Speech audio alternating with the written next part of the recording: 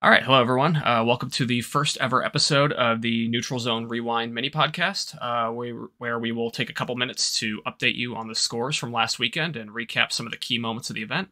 My name is Rylan Close. And I'm Mitchell Porter. We're both from Kent State University. I'm the assistant captain, and Rylan is our coach. So thank you for watching, and let's get into the action. At the Ohio State Buckeye Opener, it was a crazy Q1 with each game going to 3-2. OSU played UC in an overtime game that some have labeled heated, especially with how the game ended going into overtime. In other news, Northern Kentucky got their first ever win in program history over Cleveland State, and Akron got their first win of the season over the BGSU Falcons, 3-2. Moving on later in the day to Q2, it was a day for OSU as they kept on their winning streak, going 5-2 over Ohio in their victory.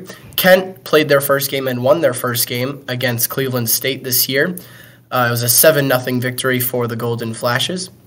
The Bearcats, after losing their first game in overtime, come back and beat Akron 3-2 to finish out Q2. Heading into Q3, the Bearcats get another victory, this time over Ohio in overtime, showing that they can do it in the big moments, as last year they showed a few difficulties, especially in overtime games, but their win over Ohio is a good start to their season. The Falcons got their first win over the Vikings of Cleveland State 5-1, and Kent kept on their rampage with a 7-0 victory over Northern Kentucky. And to round out the day in Q4, OSU finished the day 3-0 at their hosted tournament, beating Akron 4-0.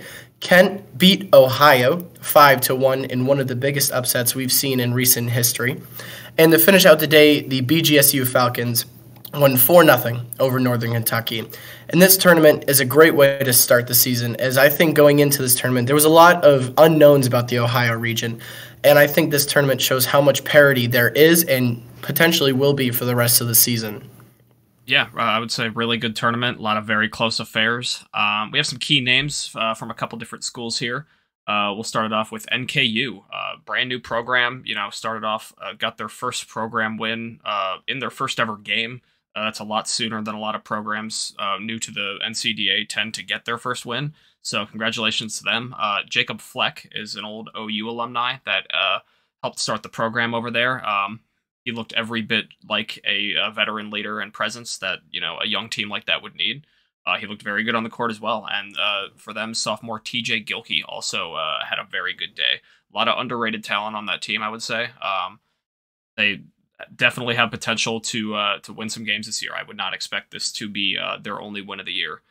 For OSU, obviously you've got Nick Kemmer, big huge name for them, but they also had a couple of rookies really step up and have some great performances for them. Colson Bunch and Chance Priest are the two names that I've heard thrown around. Really big to have more names step up from them in the with the departure of Ginsburg. Always good to see that program keep rolling and keep things going. And for our guys here at Kent, we'll shout out Mike Bilkso. Had a fantastic day, just catching, crossing, doing it all. Looked fantastic. A good chunk of the returners have been playing NDA over the offseason, and it's definitely shown.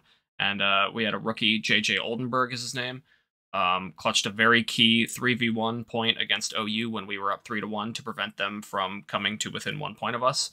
Huge moment for us, definitely needed it, and we're really excited to see how him and the rest of our rookie class develops. And lastly, for UC, we've got some more rookies, Connor Ingalls and Connor Butari, who also stepped up huge for Cincinnati. Another big thing, another program that had a lot of very key departures. So it's a huge thing for them to have some new names step up and make some big moments in the absence of these guys.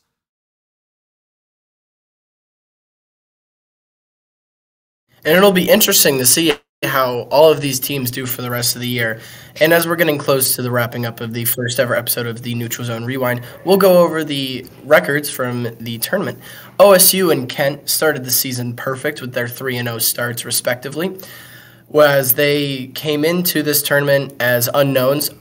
More Kent than OSU, as OSU was the number one team in the way too early power rankings in Kent. Team unknown really nobody knew what they were going to be, but it's a good showing so far this year.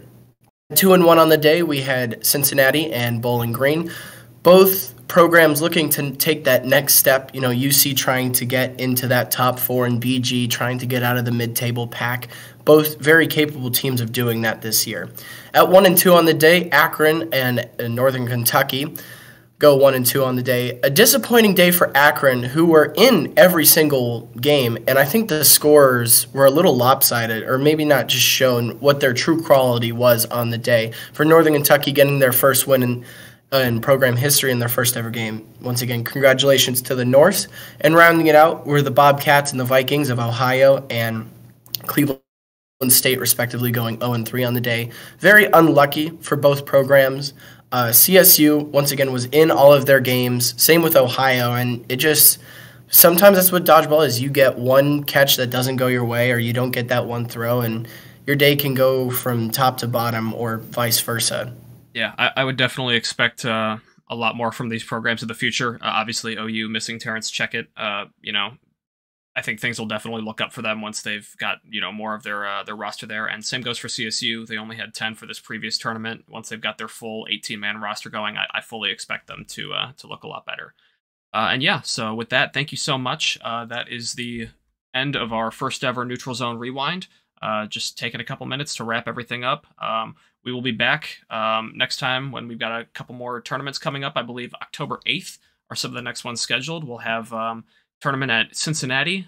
Be on the lookout for that, and a new tournament down in the south, down in Georgia. So that should be a very fun one. Showcase a couple new teams, a couple young teams, and yeah, no, we'll be on the lookout for that. And yeah, thank you so much for watching, and have a good one.